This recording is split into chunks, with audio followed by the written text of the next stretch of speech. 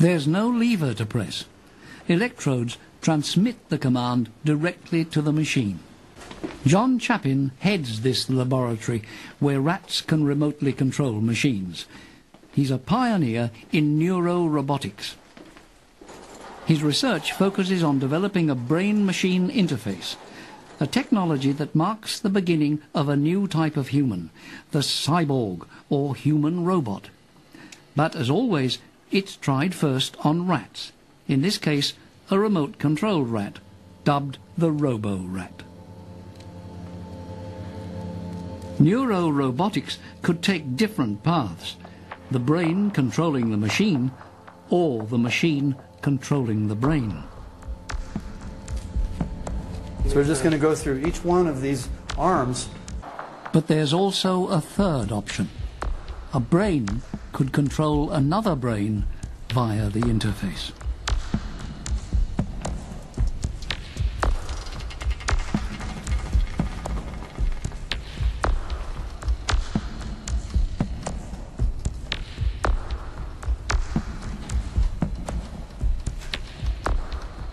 How does this work with the Robo-Rat?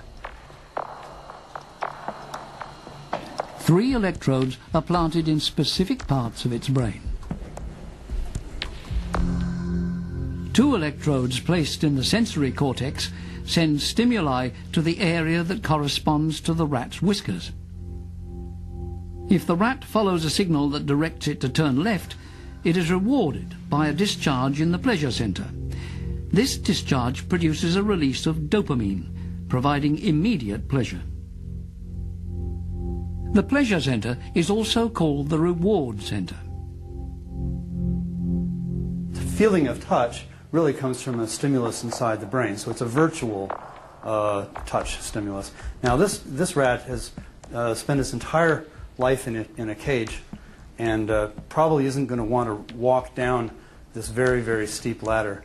But we're going to motivate it so that it tries to go ahead and do it.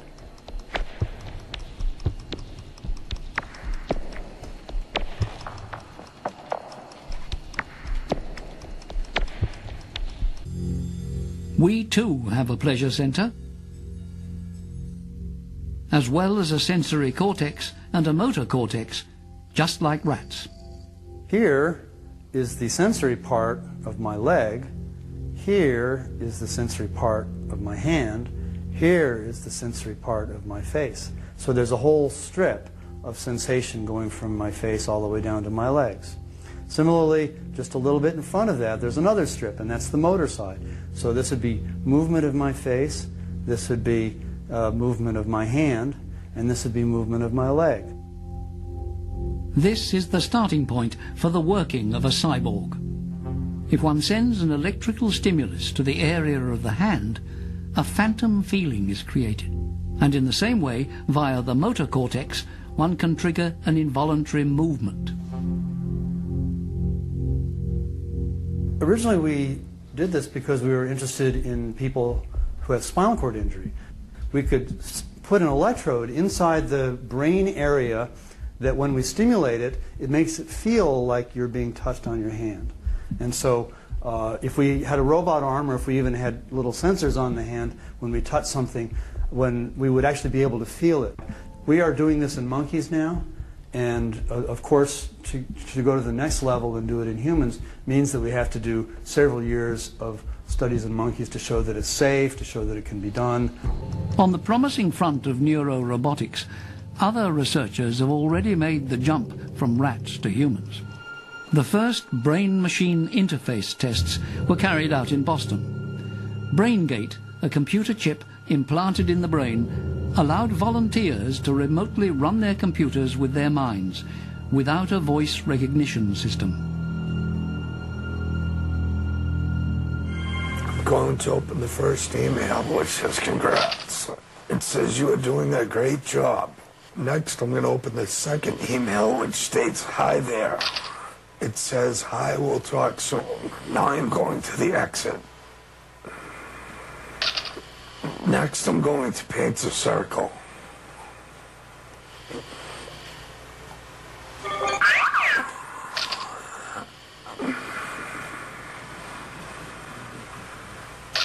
That's the best circle I can do. Now I'm going to exit. A handful of quadriplegics, like Matthew Nagel, are the only ones prepared to test these still very experimental brain-machine interfaces. They are the ethical gate to neurorobotics and all its possible civil and military applications. Now close it. Now close. Right. Open. Close. Not bad, man. Not bad at all. For the human work, it's essentially is shown possible to move a cursor across a computer screen. And what we want to do is to have the human brain essentially move a robot arm.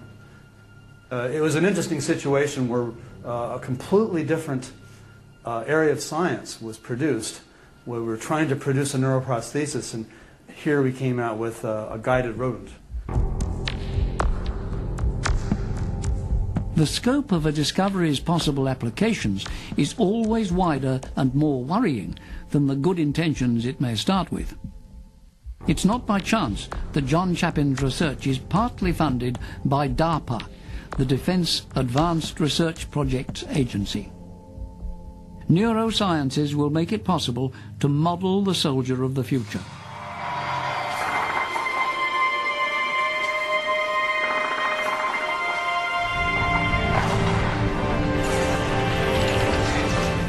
This is a new deal, gentlemen. Enemy center of gravity is downtown. Should get a good view from here. A remote-controlled soldier? One who could download important data into his brain while fighting, who could control his fear and adjust his weapon's firepower with his mind? At this level of technology, everything seems possible. It's only a matter of time, investment, and research priorities.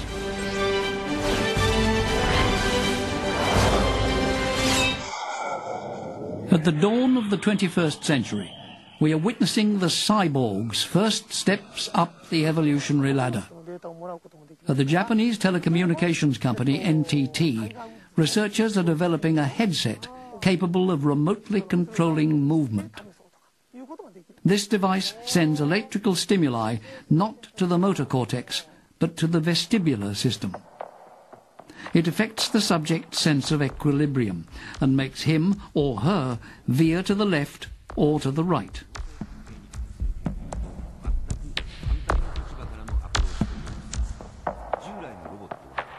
Video game companies are always on the lookout for more realistic gameplay. According to NTT, they are very interested in this type of research. Subjects currently complain of severe headaches after the tests, but if electrodes were placed inside the brain, the results would certainly be more conclusive. We are about to reach a level of technology, a level of control, that still seems impossible today. The great social and philosophical questions of tomorrow will start here, in the laboratories of the brain. There's no question that we are now at a stage, a revolution in a sense, where we're seeing confluence of insights and technology that are going to propel the science forward at a pace that is really going to be unprecedented. I think it's just a question of time. People will slowly become educated about the use of brain interfaces, and they will stop worrying about the fact that they have some electrodes inside their brain. One of the most profound questions in all of neuroscience is whether this powerful new knowledge is going to be so powerful that we cannot control it. We are such stuff as dreams are made on, said Shakespeare. Who knows whether our dreams will turn into nightmares?